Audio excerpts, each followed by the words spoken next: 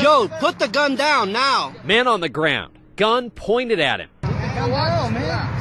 And unseen bystanders, we're not the ones pointing a gun at an unarmed man, trying to de-escalate what they believe is a dangerous situation playing out along a busy Salt Lake City street. At this point, an accident could happen. He's on the floor.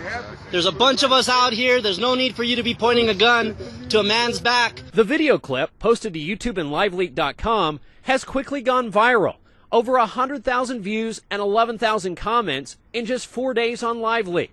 But what is this? You are too. Get that gun off of me. And why do officers not seem concerned at all with the guy pointing the gun? Put both hands out to your sides. Turn your hands up. I never would have guessed that what happened before is actually what happened. Police say it's complicated. There's 3 different things going on in this case, and you can't make this stuff up. The man with the gun, cops say, is a security guard at a nearby Rite Aid who is known to police. He was following a suspected shoplifter when he came across something else. What he thought was an aggravated assault. He saw a male with a knife kick a bicycle with another male on it and then brandish the knife. Cops say the man with the knife is the guy on the ground in the video.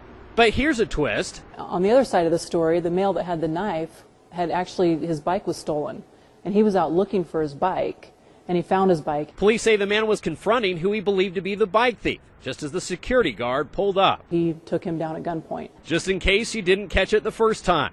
Amazingly, police say nobody was arrested. Not the guy with the gun, who cops say acted legally.